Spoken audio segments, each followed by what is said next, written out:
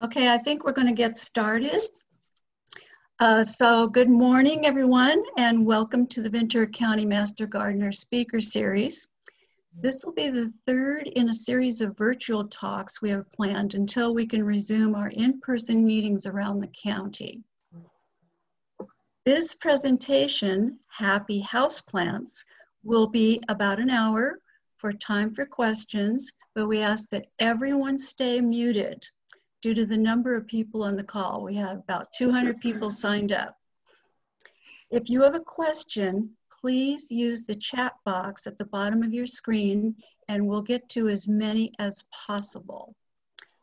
Our speaker today is Olwyn Kingery, a woman with an extraordinarily diverse background.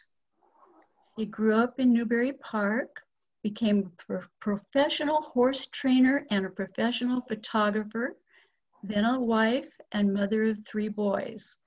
When she was ready for a career change, she studied landscape design at California State University, Northridge, worked as a landscape designer, and branched off into her own design consulting business in 2006. After becoming a master gardener in 2013, she became a licensed landscape architect after graduating with honors from UCLA Extension Landscape Architecture Program. Among Olwyn's ever-expanding knowledge and topics are houseplants and shade plants. Today, we will hear how to keep the houseplants happy, and on October 15th, she will talk about plants that can also tolerate shade. Now, before we start, Master Gardener Nicole Vanoli will brief us about a disease that is threatening the entire citrus industry. Again, everyone, please stay muted and use the chat box for any questions. Nicole? Hi, everybody. Let me get my slide up on the screen here.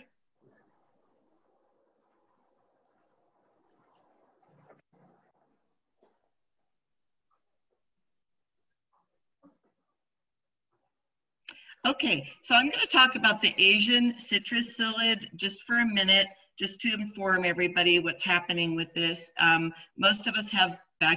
of us have backyard citrus trees, and there's an insect called the Asian citrus psyllid that carries a disease called Huang Long Bing, or HLB.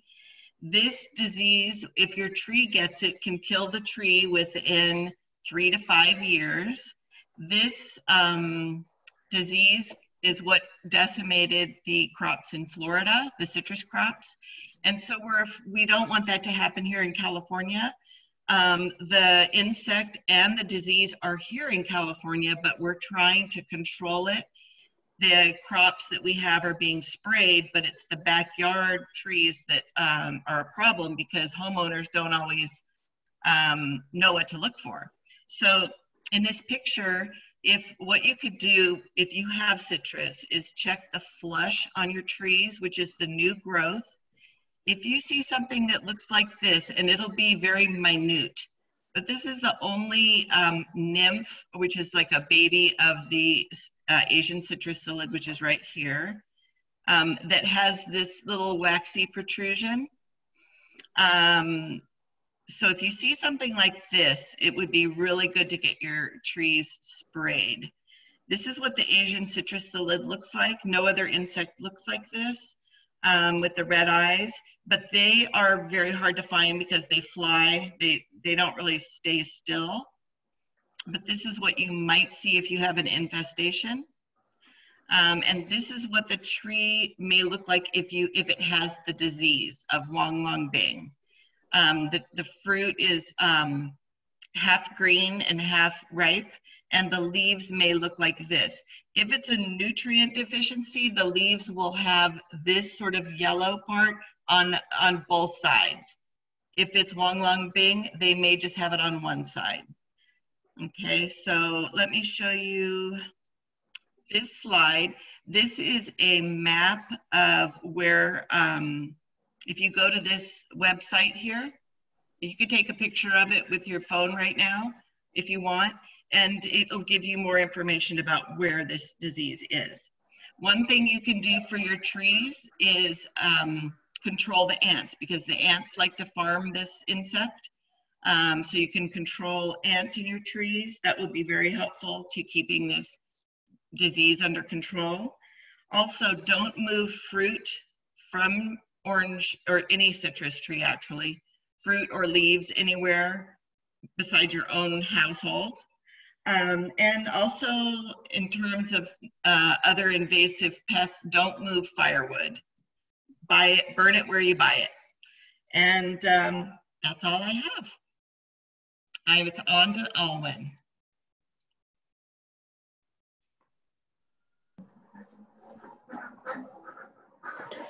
Good morning.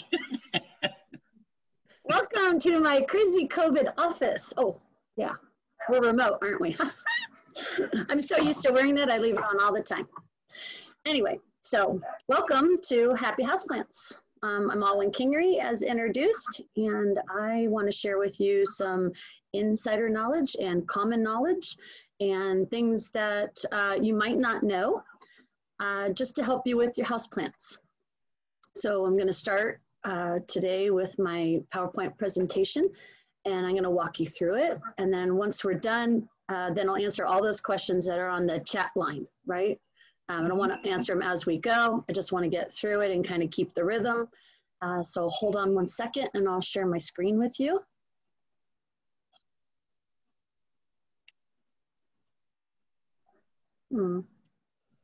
Coming up, 1 minute.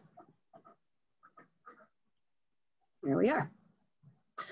Happy houseplants. I'm a landscape architect and master gardener and equine specialist. I have lots of hats to wear. I would say I'm very, very proud of being a master gardener, and I'll tell you why. As a landscape architect, we kind of have a bad rap.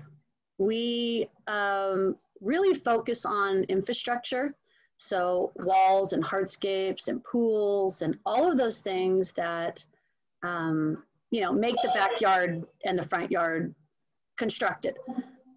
We only get 2 plant classes and 2 design classes for plants in our programs. So you can see where there might be a hole in our learning. Isn't that odd that you would not know enough about plants? So I felt that becoming a master gardener was going to fill those voids. And I have found a wonderful place in Master Gardeners because I love to give back to the community and help them. And I do that now by giving these little talks. A lot of people don't have the inside information that comes from the UC system, so we disseminate that to you.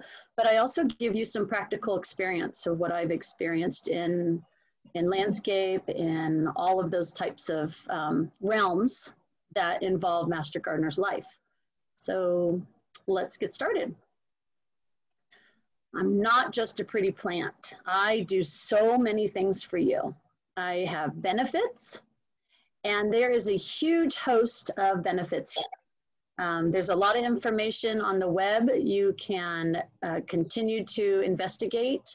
Certain plants remove certain chemicals. Allergies are reduced because those chemicals are out of the air. They also allow the dust to land on their leaves and not in your lungs. It increases humidity. The transpiration of the water through the processes of it growing actually increases humidity in your home. Getting a restful sleep is important to all of us, I think. And the reason why the plants are so helpful is because they are producing more oxygen in your home. So you need that to feel more restful. Believe it or not, it helps concentration. There's a couple studies that were done, and students were in a room, and when they had 3 plants within their room and they were working, they literally could concentrate better. Emotional health, we all need that, right? No matter what level you're at. It does help you because you feel in a more comfortable environment. It's not so constructed, it's soft, it's gentle. It's been proven to lighten your mood. Purify the air, we already talked about that. And it has a calming effect on people. It provides faster healing. They have done other studies where when you send flowers to somebody in a hospital or indoor plants or, you know, of that nature, they actually heal faster. You think it's just a feel-good thing, but it really, really is a feel-good thing. And then, of course, stress relief.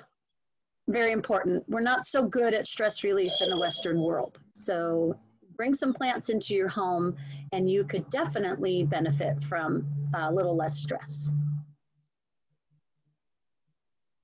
These are the conditions of plant confinement. We push them behind bars of our house. Light, airflow, soil, water, fertilizer. All of these things here are extremely difficult to control. But with knowledge, you can understand what you need for your plant. So this is the list we're really going to focus on. And it's probably, every one of these is just as important as the other. If you don't have one of these right, it doesn't matter what you're doing with the rest of it. So I want to go through the light, all right, to start with. Let there be light. The plants need light. If you have low light conditions, which is very common in most homes, a lot of us have long eaves on our houses. A lot of our houses don't face south, they face north or east because we don't want all the heat, you know, coming through our house. So very important to understand that light in your home is one of the most important things to control where you put those plants. This little meter over here has probably been my best friend for years. This particular one has all types of sensors on it and they do fail over time. So you need to replace them each year. One thing I want to caution you on is that this might be a ton of information and actually stop you from getting indoor plants. And people get overwhelmed with all my information, but just take it step at a time, get a couple, and then try to work through this for yourself because it really is worth it. The light sensor is so important because understanding what light is available in your house is the key to which plants you can use. I always encourage people to use grow bulbs or daylight LED bulbs right where their plants are. You don't have to do all of your lighting that way, but if you have dark spaces and you really want a particular plant, add a grow bulb. And if it's a daylight LED, it will supply the spectrum that they need to grow well. Rotate your plants near windows or rotate in place. So be flexible. You know, you see one just kind of not happy and it doesn't like it in that spot, switch them. Give them a week. And if you keep switching them, they will be very happy. Open the shades and doors and windows, get the airflow coming in, but mostly getting that natural light to come across your room will help them tremendously. So this is a definition of light I got off of a website. I have at the end some resources, so you can go to this website. And this is the best definition I found. Direct light is strong light and going through a window. So it's not only intense coming through, but the glass intensifies the heat and the reflective properties of the light. This works great for cactus, succulents, outdoor plants. I have a list of plants next to show you what works where. Bright light is past direct light, you know, the light that you see coming through your room. Bright light is just adjacent to that light, just next to it. Maybe just inside the window or up on a shelf, but it's near the window. Medium light, this is a great description, that are about halfway across the distance between the window and the back wall. So this is the spot where you really want to be rotating plants because they're going to need that for their balance. Low light, 7 feet or more from windows. I mean, I have some really dark spots and there are some plants that do well there. And then artificial light, that's the one I was talking about where you add a little bit of LED or, you know, some full spectrum lighting. You can certainly help your plants out and you too. I mean, obviously a light room is less depressing than a dark room. It also helps with your eyes. So if you live in a dark environment, lighting it up will help your ability to see and support your eyes as well. So direct light plants, believe it or not, you can grow citrus right in front of your door, right? Or right in front of your window. If you have a nice big bank of windows, they will flourish there, but you do have to rotate them, right? You can see that on the inside is shadowed and the outside is bright. So rotating will make a huge difference to these plants. Any outdoor plants will really do quite well. Hawaiian plants especially well because they don't like our harsh sun here in Southern California, and they don't like our cold winters. So our house actually provides that type of tropical environment, especially if you have enough plants to create the humidity. Direct light can burn plants, so if you put the wrong type there, you will end up with burnt leaves. And it also dries plants out quicker. So those plants that are in direct light are going to need a little bit more water typically than if they were in medium light areas. Are we doing good so far? Yes. I don't want to go too fast. Bright light plants. This is where you would find a lot of plants that flower. They need the bright light to make that transition from leaf to flower. Typically, you could still use some outdoor plants here, but palms love this position. Again, bright light is just adjacent to the direct light, not any further than a foot or two away. Succulents actually do well here, although they get leggy. They're just looking for light. So if you see any plant that tends to grow long and octopus-like, put them in more light and they'll start to slow down. They'll bring their tentacles in. Croton petra, that's what's here. This one has a lot of color to it. So this is where you can really pull in bright, happy material. And palms obviously give you structure and height. And then these outdoor shade plants like gardenia or azalea or, gosh, the list could go on, what you could do there. Again, not up against that direct light, but just a couple feet away. Medium light plants. These tend to be non-flowering plants. This taro is actually an outdoor plant as well, but it does super well inside. Kentia palms, which are those big, beautiful parlor palms. If you have a lot of room in your atrium or your inside space, maybe 2 levels, that would be a very, very nice plant to put there. The other one is the Ficus lyrata. That might have been on the other list. Yeah, Ficus lyrata.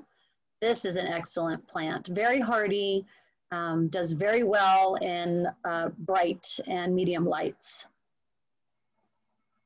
Dieffenbachia, another excellent plant, has very large leaves. The larger the leaf, a little bit more tropical look that you're getting. Believe it or not, bird of paradise can grow inside. It's kind of shocking, but it does tend to grow towards the light, but it's a very statuesque type plant material to use. And then this philodendron species, as you know, is great indoors too. Maybe you don't know about this one, Dracaena compacta. I have a picture of that on my last slide. This is a great little plant. It's upright. It's great for small spaces. It's a dark green, and it gets grafted into 3 different levels. You can find these at any nursery. They're really terrific and they're easy to grow. I like Dracaena compacta a lot, and I use it a lot in design. Low light plants. These are pretty common. You know, you see these plants a lot in houses, and a lot of it is because they're easy to take care of. But the one thing to remember when you are pulling plants together is how they look over time, and light is one of those things. So you could take these low light plants and maybe you see they're not doing so well, and just switch them or bring them into the medium light. You wouldn't ever want to put these in direct light, but you would want to bring them closer to the light. You could take some of these plants and even put them on your porch entry if it's in shade and it's not during the cold parts of our of our weather. And actually they could kind of regenerate out there. The pothos is pretty common. They have a lot of species in pothos. You don't have to go with the standard green and yellow.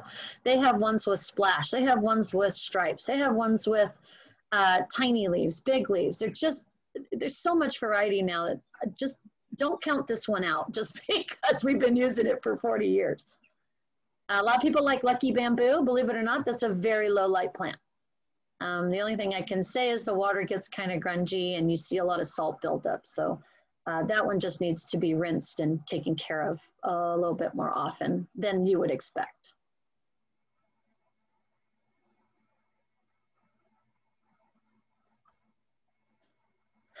Take a deep breath, right?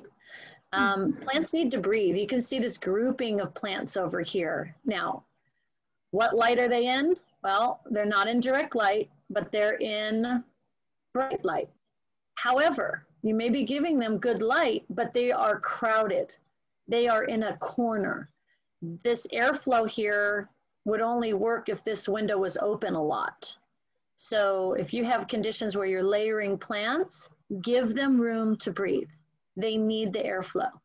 Stale air causes plants to suffocate and proliferates disease and fungus. This is one of the main problems. Somebody says, well, I water it just right. I got it in sunlight, or I got it near the window, or whatever it is, and the thing is rotting from the bottom, and that has to do with airflow.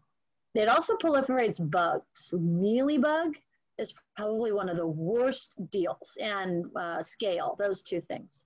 Mealybug is almost nearly impossible to get rid of once you have it. Even putting it outside won't get rid of it, so you need to spray for them. I do have a little trick for mealybugs. It's called diatomaceous earth. Food grade, sprinkle them on them, and guess what? They're gone and they're not going to come back. That's an insider tip. Anyway, drafts are generally good for plants, so don't worry about drafts under the door or down the hallway or when a window's open. You want the drafts to come through the house. It's really great for them. Air conditioning and heaters dry the plants and soil out, so you have to water more often. The leaves dry out quicker. It changes their microenvironment, so be paying attention to the direct relationship from your vents coming out of the house onto your plants. You might need to adjust for that.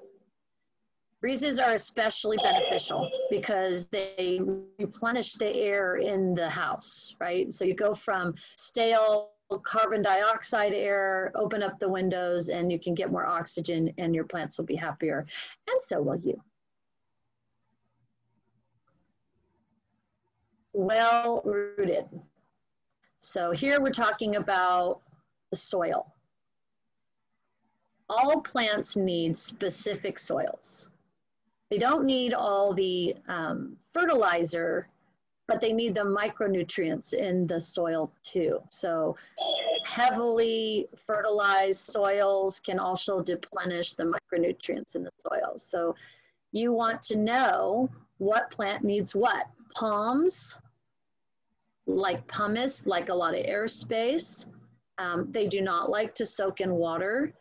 Overwatering is pretty much the main killer because the soil can't breathe. It has to have, all soil has to have airspace. It cannot be saturated for very long. Are there plants that can be drowned a bit? Yes, there are a few. However, most houseplants can't because their conditions are so confined, they can't recover. Salt buildup is a huge problem with plant material inside. A lot of times the soil is so saturated with our water from our faucets that the salt buildup starts to kill the plant too. So the salt is in the water, but it stays in the soil and kills the plant. soil plants, obviously, and then pottery, choosing plastic, terracotta, ceramic, all of these will either facilitate the soil from having trouble or not. I find that terracotta actually proliferates fungus. The water tends to absorb into the terracotta, and then it holds that water, and then the fungus grows. So in order to use terracotta inside, you need to have a good water barrier painted on the inside. Ceramic and plastic are great, but plastic tends to dry out the soil faster. And it heats up if it's in direct sun more so than the ceramic does. Plastic's not ideal, but it's certainly useful. Gravel, pumice, and vermiculite, all of those are great additives to your soil to keep those spaces, those air spaces. But what happens when you put moss, bark, and pebbles on top? You hold more moisture. It looks better, it's cleaner, but you won't want to water that soil as much because you have these items on the top of the soil. Moss and bark tend to increase disease up against the stems of the plant. So you don't want to embark on too much bark and moss around your plants, at least where the stems are. Water, water, water. This is one of the biggest issues everybody has because we forget to water our plants, and then a month goes by and their roots are dry and we water them and we basically just kill them off because they can't absorb all the water we just gave them. So it needs to be consistently watered. Some plants like once a month, some plants like twice a month, but that moisture meter is your best friend. You want to see how your watering program works for those plants by testing them regularly before you water. Basic knowledge is that plants don't want to suffocate. They need to have consistent water, but water that drains. A lot of people ask me about this one, water source.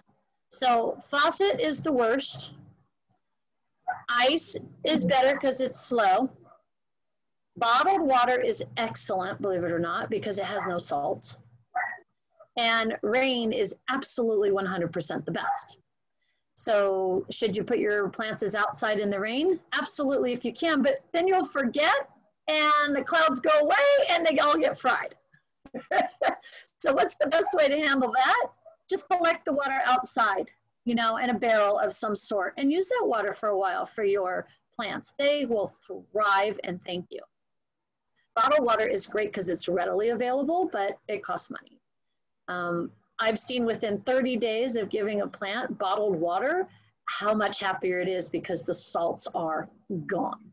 You can also flush your soil out of your, flush the salt out of your soil so that it will remove all salts, or take the top part of the soil, because that's kind of where the salts congregate, take that part of the top of the soil and remove it.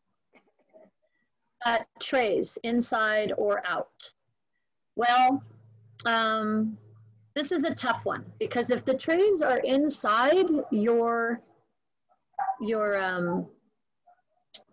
container, like let's say you have a basket or a pot and you've got the tray inside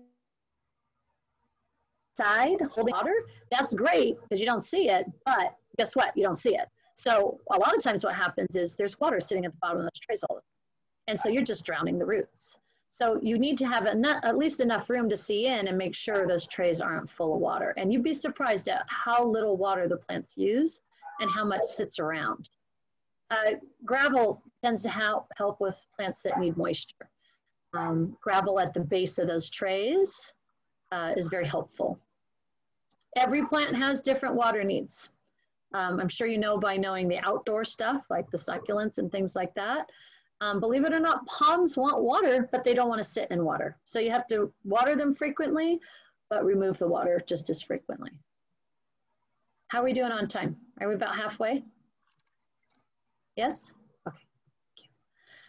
Oh my gosh, they like food, just like your kids. Feed me, feed me, feed me. So typically in a commercial setting where you buy your plants, those plants are getting fed every 2 weeks. And so you bring them home and, you know, after a month, you're like, well, what's wrong? It was so pretty. What happened?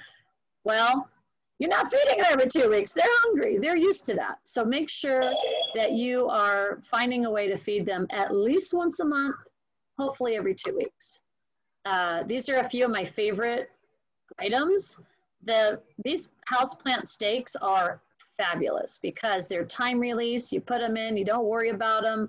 Takes, you know, it varies on how much water you're using, but they give a time release and it's just so easy. You don't even have to think about it.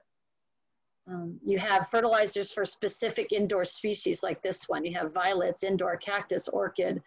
Well, obviously you have insect, but these are all organic and natural, which, you know, it's up to you whether you use commercial or organic. That's your choice. I'm not going to tell you what's best or not, but that's up to you. So this one is really important, and I'm going to stay here for a while. Because a lot of people are curious about design and how to put these things together and so on and so forth. I wanted to stay here for a while, about the last 20 minutes or so. So when you have your house and you have this nice space and you want to add your plants, you have to think about the value of those plants and what they're going to provide to that design. You just want to put plants in, just put plants in, but this is kind of how I approach it. I want it to be an interesting plant. I want it to have scale and balance that helps the rest of my room. I love Kentia plants, but I have short ceilings. I can't have them. Like I said, that Dracaena compacta is one of my best plants because I have these smaller spaces. But so when you're designing for interest, you're designing in a way that complements the space. Interest might be a particular showy plant that can draw your eye over to the back window of your home, or something that might balance out large furniture, where you might have a big, well, nowadays we just have the TVs on the wall, right? So you have a lot of blank space. Blank space is nice, but kind of boring. You get tired of it after a while. You're like, oh, it's so clean and I don't have to do anything. But then after a while, you're like, man, you know, this is kind of lifeless. So thinking about scale and how to balance out those elements in your house really are very helpful to your environment. And balance, so scale, so large items, large plants, or you have a lot of large items, maybe you just need small plants. So kind of think about how your room wants to be balanced. And now that we're in crazy COVID land, you have lots of time to think about that probably, right? Using various objects for your pots. You can see in this photo here, I actually have a bean pot. Net plant below, I have a basket. I didn't show the basket. And in the back, I have this little, you know, little vase on behind. And I like this scene. And you can see the filtered light on the plants. This little plant is my favorite plant in the whole wide world. This is called the love plant. It's a succulent type plant. I haven't watered this thing in a month and a half. And look how happy it is. Yes, it's a little octopus-like, but I don't mind. I kind of like it. Trailing over. If I wanted it to do less of that, I would put it more in direct light, but this is indirect through nice shears here. Down below, this Dieffenbachia. So now I want to talk about layered plants, right? So this is creating a layer of plant material. I don't just have one up here. Although single plants is a really nice look. If you like simplicity and you have more of a modern style home, single plants are really fantastic for that. I happen to have more of a traditional Mediterranean home. And I like the layering. This is Dieffenbachia down here, green splash. I haven't watered this plant in a month, and it's as happy as pie. Is pie happy? No, it's happy as a kid with pie. The layering here works for me because I have small leaf, trailing, large leaf, upright. They kind of connect too. I like them touching each other and sharing the love here. So think about layering plants. You can also layer plants within the pot. So I could put this little love plant inside the Dieffenbachia, and that would work as well. However, remember what I said about airspace? They might compete for the air, and then they would both snuff each other out. So be very aware of how you're layering your plants. Use of outdoor plants, which is really fun to do. You could take your azalea that's in a pot outside, bring it inside while it's flowering, if you have some direct light. I mean, be creative. You don't have to go out and buy $50 plants, fill your room. It's going to cost you $600. You can make some rotations inside and outside. Other outdoor plants that do well, those peace lilies are fantastic. I know they're kind of common, but they're pretty showy when they're flowering. So if they're outside and they're flowering, bring them in. Another way to bring in interest is just to use cuttings, right? You can do this pot with a bunch of cuttings. You could do some dry stuff with live stuff, and just use it as a backdrop to a plant that you have all the time. The cuttings are great because then you can take those cuttings, sprout them and start growing them in the house and realize, hey, this really works with my concept. I'm going to keep the cuttings here. And using objects, right? I like to put stuff in here like a little bunny rabbit or just goofy things. Like through the holidays, I'll put a little snowman in here. It's really fun to just look at your plants as part of your overall design in your house.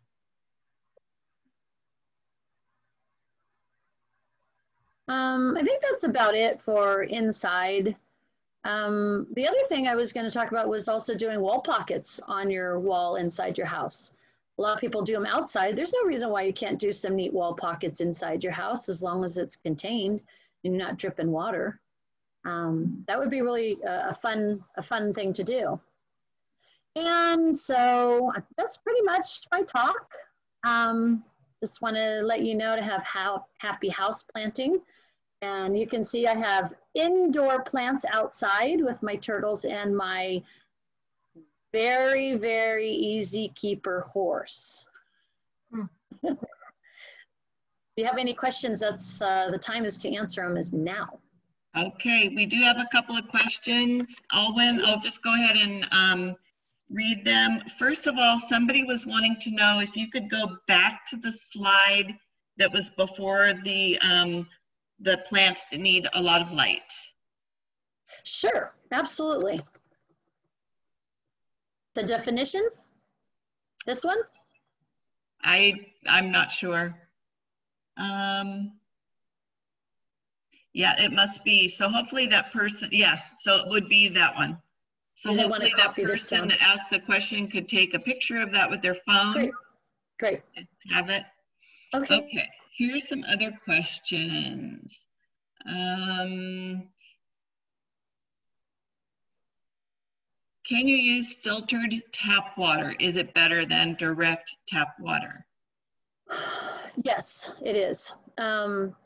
Filtered as long as it's not soft water. Soft water is the worst water to use for plants because they put salt in it.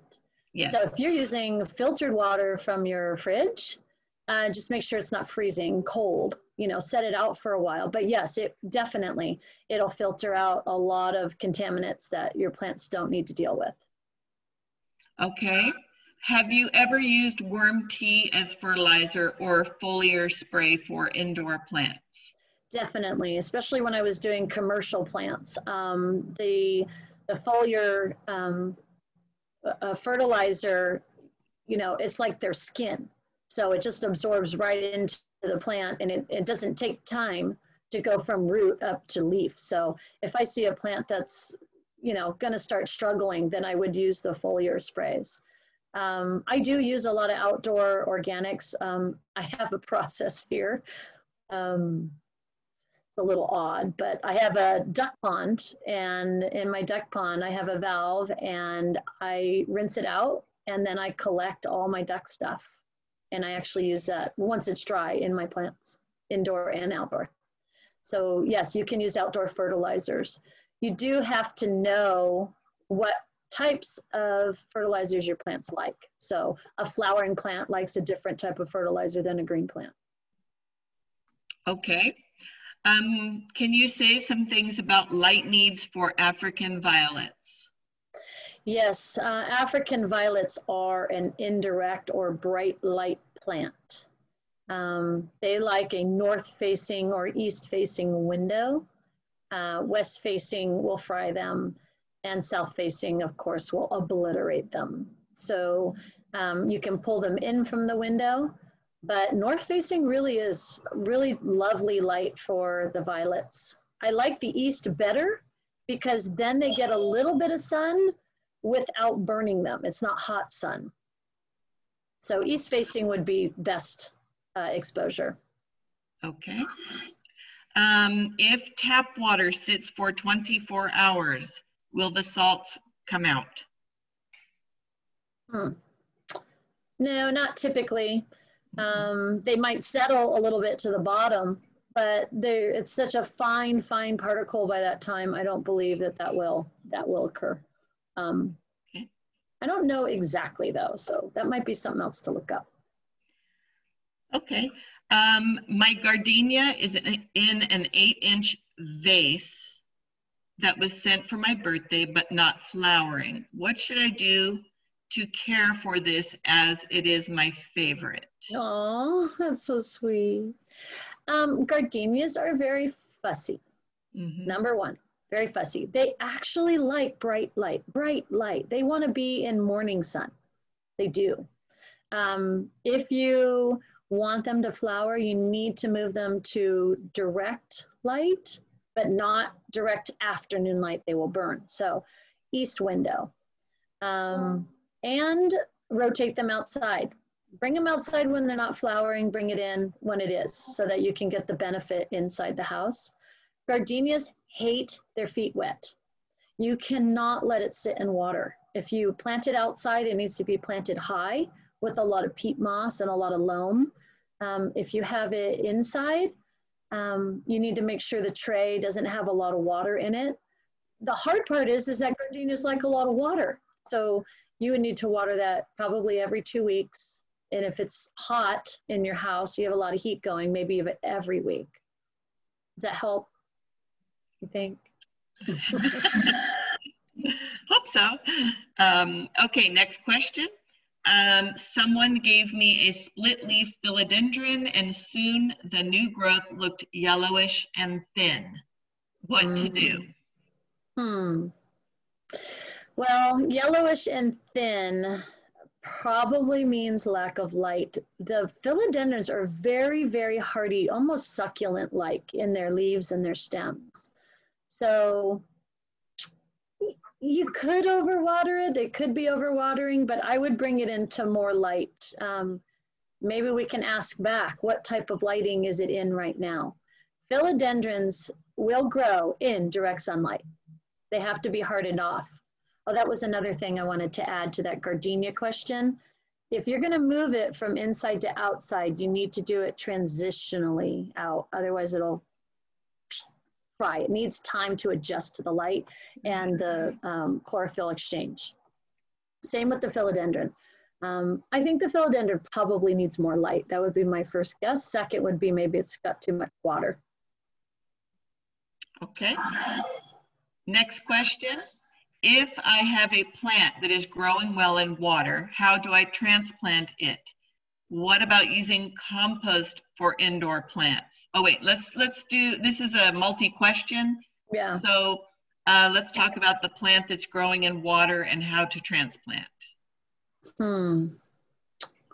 So when it's growing in water, the roots are elongated, right? They're not rolled up in a bunch usually. So ideally, when you plant those, and transfer it to a pot, you need to use moist soil and create a type of funnel for those roots. So you're not sitting them on top, you're not smashing them either. Look at the length of those roots, and let's say they're 8 inches or 10 inches or 12 inches. You need your pot to be at least that depth plus another 2 or 4 inches, just so that the roots have the best environment to start in. And that will stop them from circling too fast. So if the soil is moist, then it'll be able to stay up on the sides. Another way to do it is to do it in layers. So you put a small layer down below, have someone hold the plant in place, and the next person kind of sprinkles in the soil as you hold the plant. So those are the 2 options to do that. Okay. And can you use compost for indoor plants? Okay, let's talk about compost. The compost you get commercially has a lot of sticks in it. It is extremely difficult to find compost that is composted. So I don't really recommend commercial composts because of that reason. And master gardeners all know that it robs nitrogen. So what's the point of composting if you're gonna pull out the nutrients that it needs? So a better thing to add is worm castings, bat guano, and steer manure. Haha, just kidding, not steer manure. It's really, really smelly. But well composted insect or bat feces is really the best because it's extremely well composted. I have rabbits, and over time I get great compost from them because it is completely broken down. So it just depends on what you have available. Okay. And can you speak to ginger roots that are sprouting? I'm not sure what that means exactly. Does that mean like the edible ginger sprouting or a decorative ginger sprouting? And are we talking about the young pups that are coming off the ginger? Hopefully this person, Donna, will fill in those questions at the end because she didn't say anything about it right now. Great. Okay, let's wait on that because I'm not sure what she's saying.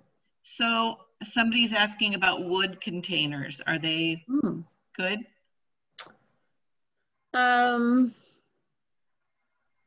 Well, yes and no. If you're using them inside, obviously they're going to accept moisture from your water and can stain things. But if they're well treated, then yes, they'll be fine. I find that wood, especially in a low light and a low air space, tends to grow fungus, same as terracotta does inside. So if they're heavily lacquered, then yes. Or if you have a good liner on the inside, then yes. Okay.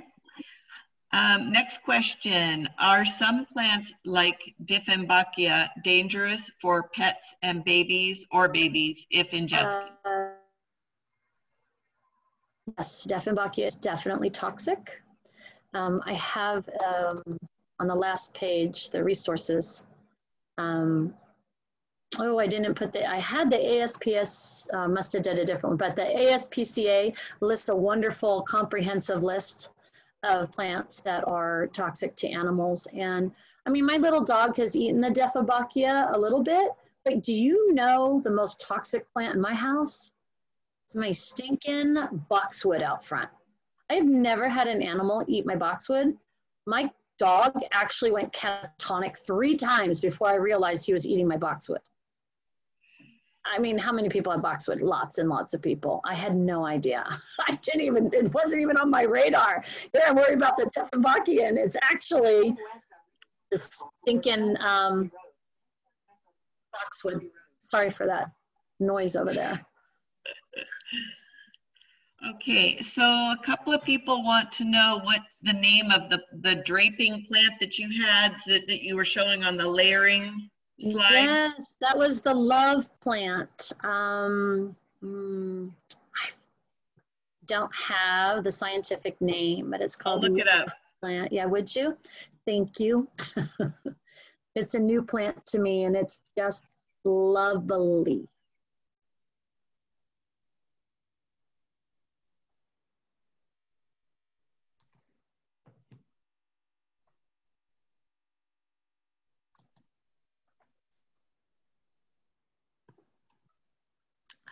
There was a on the ginger. It was edible ginger. Oh, edible She was ginger. talking about. Yeah. Okay. So sprouts on the edible ginger. If you want to continue and proliferate your ginger, they do grow by rhizomes. So you can break those sections and transplant the sprouting section. And you would want to do it with a very clean, sharp knife.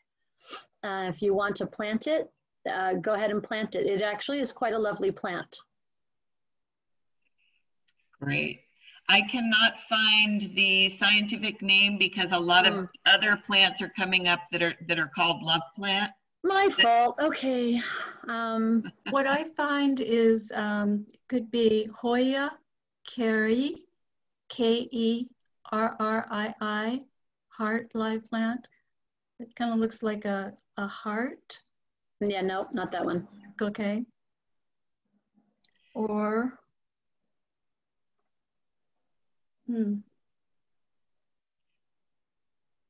can't find it. All right. Yeah. I would take a picture of that slide and go to a nursery and look. That's what I would do if somebody wants to buy that plant. Yeah. Take a picture of the maybe you could put that slide up again and people could take a picture. Sure. I'm sorry I don't have that name. I didn't think anybody else would like it so much. I love it. I love that plant. That one, yeah. Yeah. So the next question we have is well water bad for plants? Yes, typically well water has a lot of sediment and a lot of salt. It just depends on the area that you're at. Typically when you're using well water in your home, you're filtering it though. So I'm assuming that your well water is filtered to your house. If it's just outdoor well water, it could be high in all kinds of things, even cyanide, believe it or not. So it would be ideal to test your well water if it hasn't been tested. It will do okay because mostly the plants in your garden will do okay because they kind of have natural filters, but not your house plants. They don't have natural filters. So I would say well water is questionable for indoor plants. Okay. Is light from north or east side considered bright light? East light would be considered bright light in the morning if you have east facing windows. North would be considered probably more like medium to bright, depending on your eaves, how long they are. So it just depends on the conditions outside and what makes it bright or medium light. Okay. Is it safe to use the water collected from my dehumidifier? Yeah, I would think so. Okay. It's just usually distilled water you would put in those, correct? You wouldn't use tap water. Therefore, it doesn't have all kinds of salts and sediments in it. So yes, it would be usable. Okay. Great question. Next question. My Calathea medallion leaves have crispy edges, turned lighter color, and all the leaves on the bottom are dried up. It's not happy. How can I save it? We water it once a week. It's been in partial shade for a month because we thought it was getting fried from too much light. Mm-hmm. Can you feed it more? Have you been feeding it? And possibly, you said the tips are brown? Yes, it has a crispy edges. That could be salt. Yeah. That could be salt. So flush it, right? Flush your plant and feed it. Flush and feed is where I would start. Okay. It should like good light. Unless you're getting direct light, it should be in the bright to medium light. Okay. Another question which all of us deal with and hate, fungus gnats. How do we deal with fungus gnats? Blech. Blech. Well, you know, they're laying in the soil. They're laying their eggs in the soil and they're growing from that. So the best thing for you to do is to let your plants dry out completely before watering again. They also thrive in low air space areas, meaning lack of air and airflow. So move them to an area where it's got more drafty conditions. But really, the watering is the key. And also you will have to spray it with a little insecticidal soap just on top of the soil. And that will really start a good process for you. Okay, we have 40 more questions. So are you okay answering? Fine, keep going. Okay. Do you replace or rebuild the soil of indoor plants? The only time I do that is if it was sitting for too long and I made the mistake of drowning them, because then the soil starts to rot. And as it's composting, it will pull all the nitrogen, and it also causes the roots to rot. So then I would go in and trim the roots. And I also tend to use the top, tend to remove the top of the soil as well because of the salt buildup. But I don't typically replace the whole amount of soil if I don't have to. What happens though is that the nutrients are removed as the plant grows, so feeding it is what's more important. Okay. One of my house plants just keeps giving brown leaves. I have tried everything, changing location, bottled water. Do you have any suggestions? It just keeps getting leggier. Ah, key, leggier. It needs more light more often. They're leggy because they're reaching for light. So I'll start right there. And if it stays brown, that is also a condition of low light. So what plant is it? What is the variety that you have would be my question back. Okay. Next question. Have you tried any DIY natural fertilizers? I think you talked about that, but they're chicken rabbit. Yeah, they're asking specifically about aloe vera blended with water. As a fertilizer? Mm-hmm. That's a new one on me.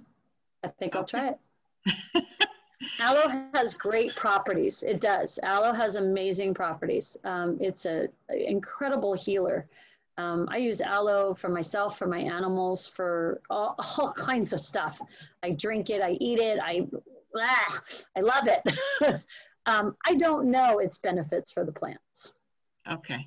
So I maybe would stay away from that or practice on a plant you don't love. Oh my gosh, I would definitely practice and experiment. I think that's a fun thing to do. Okay.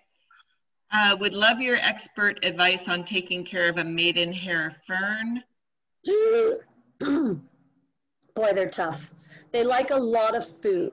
Maidenhairs like food. They're very, very, very needy that way. And they like high light. A lot of people put maidenhairs in dark spaces, and immediately within a couple weeks, you start losing all the leaves. So bright light, not direct, they'll burn because they're very thin. And also keep in mind that because they're very thin leaves, that they use water very quickly. So keeping it watered, keeping it fed, and giving it high light is what's going to help those. Also rotating those. You'll notice that very quickly they lose their underside leaves because they don't have balanced light around them. They would also benefit from light bulbs, you know, LED full spectrum bulbs if you can't move it any closer to light. Okay, and then here's a question about a ZZ plant. I love ZZ. They're I great. know. They're great plants. Are they okay inside a bedroom in a low light condition? Yes, they are. But the mistake people make with ZZ plants is they think because they're very lush looking, they think they like a lot of water, but they are a succulent. They do not need a lot of water. If you're in a low light condition in a bedroom, you might water those once a month at the most. Okay. And don't let them sit in water. So yeah, they should do fine. I have 3 really great ZZ plants in my office that's really low light and they just thrive, but you can drown them very quickly. They rot very fast. Okay, what is your best advice for taking care of prayer plants?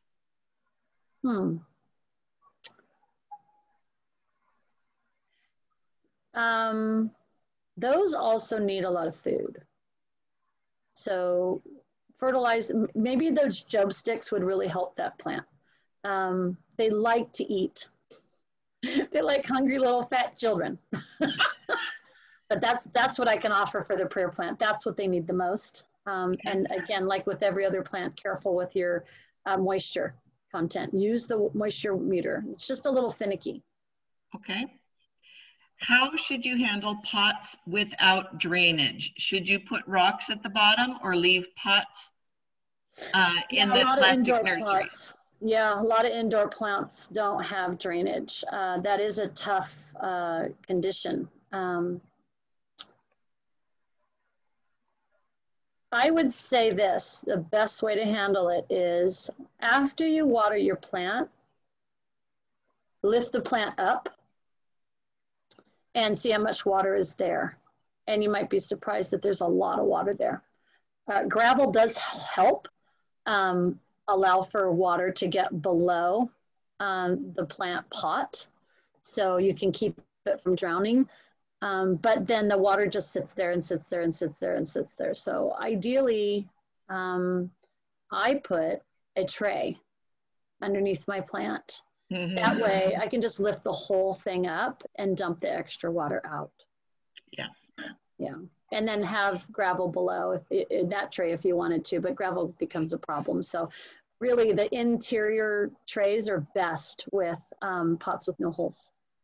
Okay. How do you know when it's time to repot a string of hearts plant? Mine is in a 4-inch plastic pot and generating a lot of new growth. Well, when you see that the top of the soil is completely full with plants and you don't see any more soil, that would be the time to transplant because then it starts to crowd out. Or you can divide it carefully. But usually they fare very well being full. But if you want them to expand and get bigger, then pot them as soon as you don't see any soil. Okay. Next question. Person received a large orchid in June, and I'm assuming it's a phalaenopsis, but I'm not sure. It just dropped almost all of its blooms. What is the next step? Oy vey. Orchids are so persnickety. Some people are so successful with them, others are not. I would say that if it dropped all its blooms right away, you might have watered it one day too early. Orchids really don't like water and they hate salt. So rinse them, don't water them, and use bottled water. And they need a really nice source of light, like this picture here on the screen. That's the kind of light an orchid needs. They need bright light, but not direct light. But salt and water are orchids' nemesis. If you water once and forget it, a month later you water it, you've already lost the plant. If you water it a week too early, you've already lost the plant. They're very tough. The rule of thumb is watering once every 2 weeks by rinsing. That way you don't get salt buildup. Try to use bottled water and feed it every time you water it. If you lost the blooms right away, it is not your fault. Don't beat yourself up. They are difficult little things. Okay, next question. I recently got a Monstera wet stick. Do you know where the aerial roots would form? Oh my goodness. They don't call them Monstra for nothing, because they grow very large roots that like to flow out of the pot and attack all things.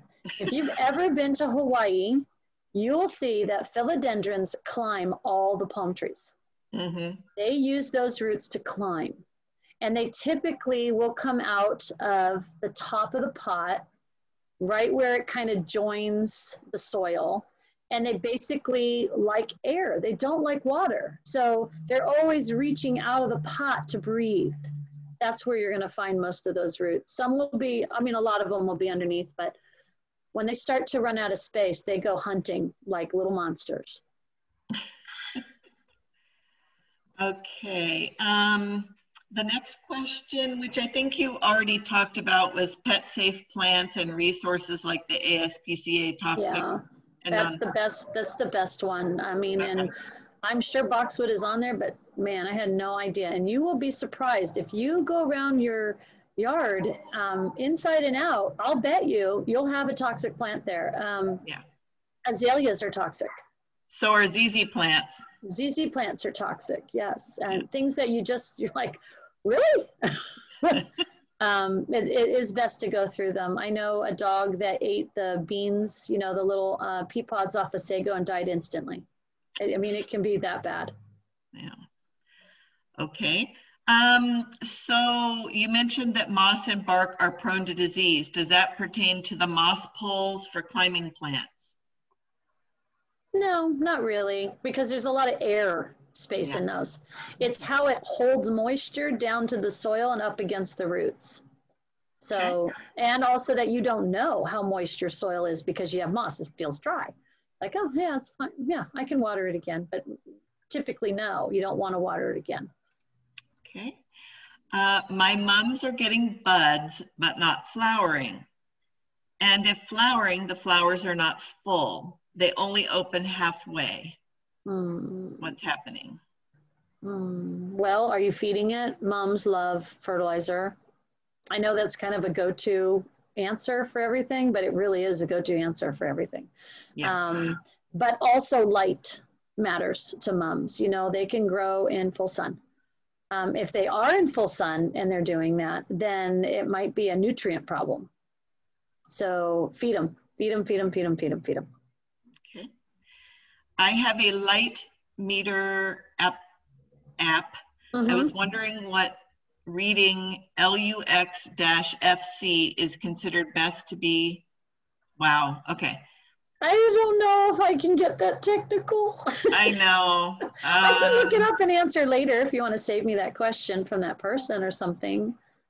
Okay.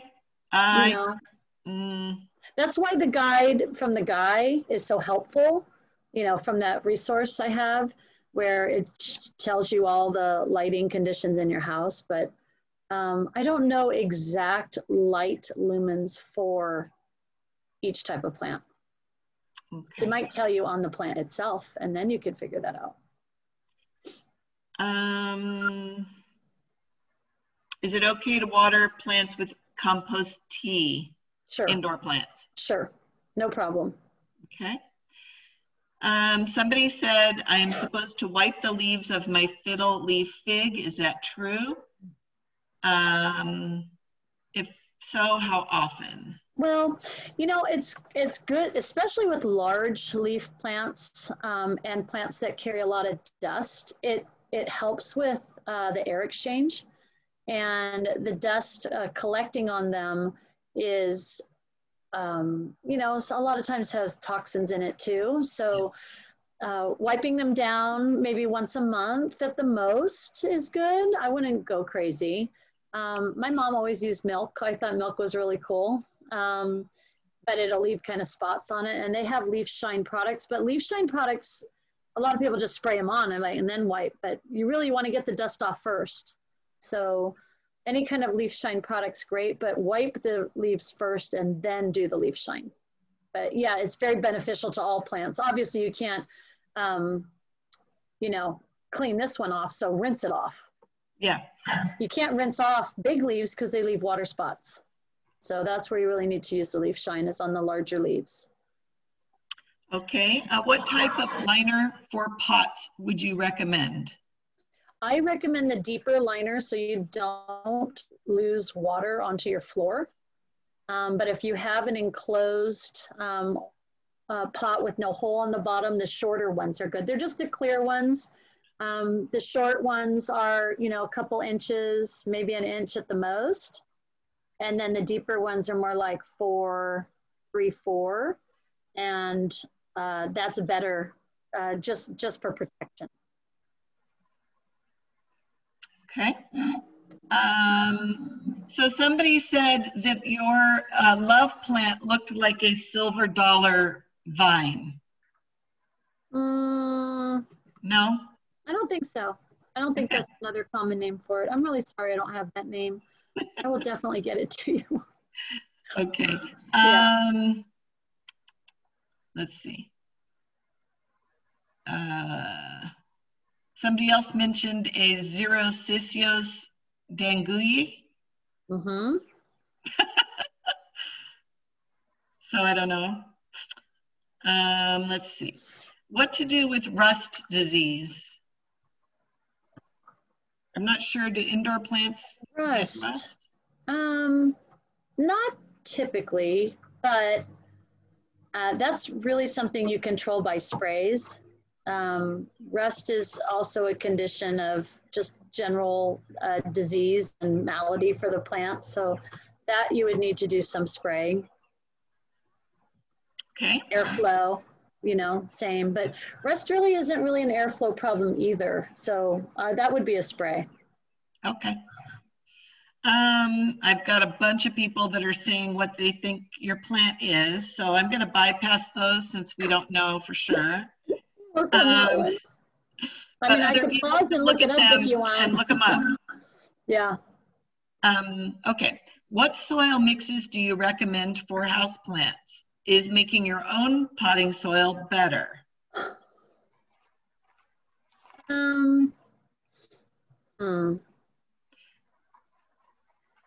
Well, you know, each type of plant needs a different type of soil. So knowing your plant will direct you on what kind of soil you need to have. I find that pumice and vermiculite added to any soil is hugely beneficial to the plants. Things like palms need to grow in almost pure pumice, and that's why you have to water them so much. Orchids need bark, no soil. Right. So it's really hard to tell you, other than I like to add pumice and vermiculite to my commercial soils. Okay. Why is my pothos in water not growing well? It has roots, one leaf grows and one leaf dies. Sunlight. I would go with sunlight. East facing window, south facing window. Needs more light. And you can put some liquid fertilizer in there. You can definitely feed it when it's in water. Okay. That would really help, both of those things. And next question, can you spray a mixture of hydrogen peroxide and water to kill gnat eggs in the soil? I don't know. That's, I don't know that answer. Lynn has given, Sorry. That's okay. Lynn has given our Master Gardener helpline. And so maybe that person could go to the Master Gardener helpline and they could research it. Okay. And that holds true for some of the other questions that people have. Okay, let's see. So, Adraxinia massangina, Draxinia. Dracaena? Yeah, Draxinia. Corn plant, yes. It keeps getting leggier and the leaves are turning brown. Okay. Yep. So they say that that plant likes medium light, but I believe it's more of a bright light plant. And the browning is probably lack of water. Anything that browns on the tips is either nutrient or water. It's getting leggy for the same reason the other plants get leggy. It is looking for light. And also, one thing I didn't bring up before was that when you have variegated plant material, they will revert to solid green if they don't have enough light. So I've taken a corn plant, a beautiful, beautiful corn plant in my my living room, all variegated, and within a year it was all green. I was very disappointed, but I forgot that. But they get leggy because they don't have enough light, and they get brown on the tips because they don't have enough water or nutrient. So feed them, give them more water, and those tend to like water. So you could easily water that once a week. Just make sure it's not sitting in water. Okay. Somebody's asking, and you already answered this, but I want to reiterate. Sure. Softened water is not okay to use on any plants because it contains salt. Correct. And don't use it outdoors or indoors. Correct. 100%. Indoors or outdoors. Don't use it if you can not use it. Yeah. How do you categorize light from a solar tube? Well, actually, yeah, that I would say that is bright light to medium light. It just depends on its orientation. So if it's facing south, oh my gosh, it wakes you up in the morning bright. If it's facing east, it's great in the morning, not so, so it kind of has the same conditions as inside and outside, but it can go from bright to medium. The solar tubes are great. Okay, is it still safe to use a bag of potting mix that has they've grown some small white mushrooms? It's a new bag, but it's been opened for about a month. Well, that means that it's still composting. So if you're getting mushrooms out of your soil, that means it is still composting. So no, I wouldn't use that one. I would put that in my yard and go give it to some other plants to use and start over. What would be the signs of too much fertilizer?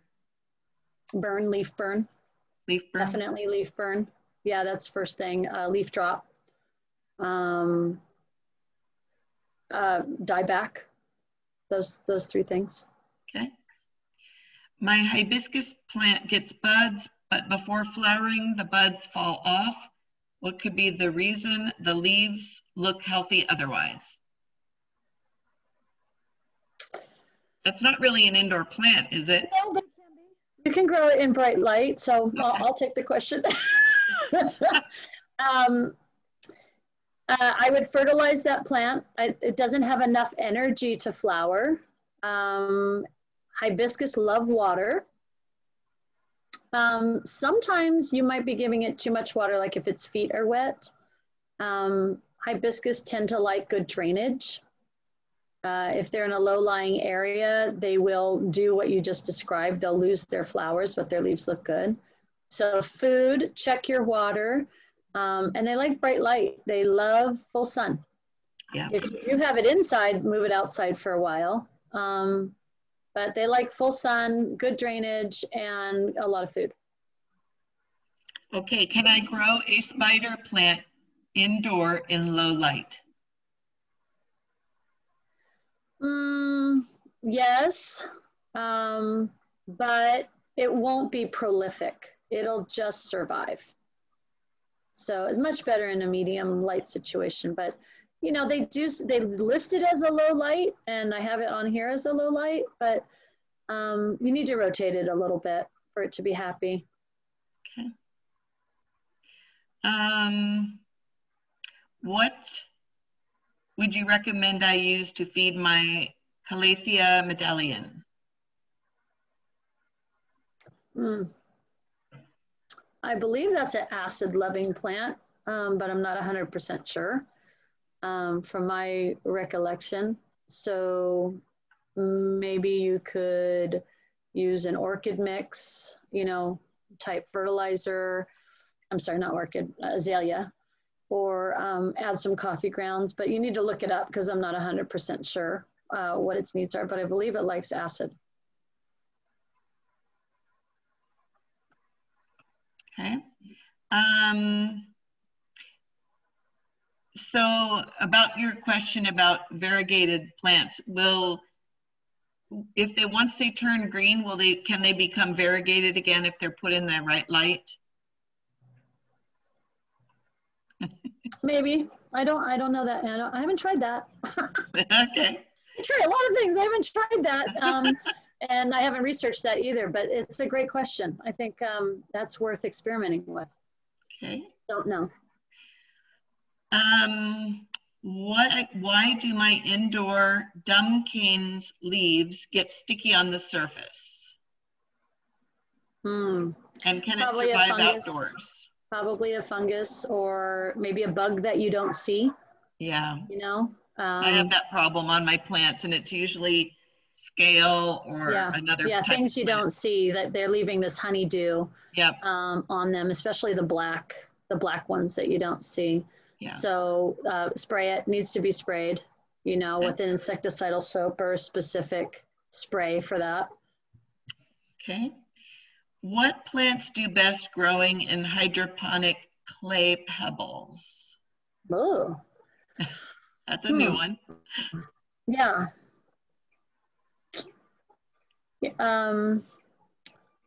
Heavy plants that like a lot of water, generally. You can't do like succulents and things like that. Things that are like bog type plants. You wouldn't do something like snake plant because it's succulent and the water stays in the leaves and drowns in there. I don't know a specific plant, but you could probably pick some bog plants that would do well. And guess what? We're done. No, I don't want to be done. It's the best part of my day.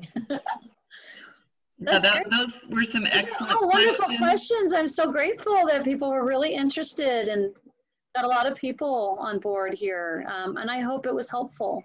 Everybody be sure to go to our website, which is ucanner.edu/sites/VCMG. And you can look at, just explore that website because you can find a lot of answers to questions that we couldn't answer today, or you can go to our Master Gardener helpline. Also on our website, you can register for future classes. We have on October 10th, we have a pumpkin succulent class coming up. And on October 15th, Olwyn will be back with creating a shade garden. So. Right. So thank you everyone for participating, and we hope to see you at some of our other classes. And thank you very much, Olwyn. Yes, I'm wonderful. here. Sorry. Hello. Before we leave, everybody, there's a question. Somebody's saying they'd love to see a similar session on fall vegetable gardening. Well, we actually have that coming October 29th. Go to our website and sign up for it. Everything is no cost. So, Lynn, can you type that faster than I can? Our website. I can do it. I'll do it. All right. Sorry. I'm going to type our website so everybody can sign up for classes.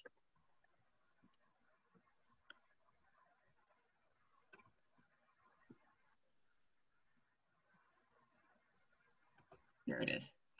Okay, there's our website for signing up for future classes. So October 29th will be fall and winter vegetable gardening.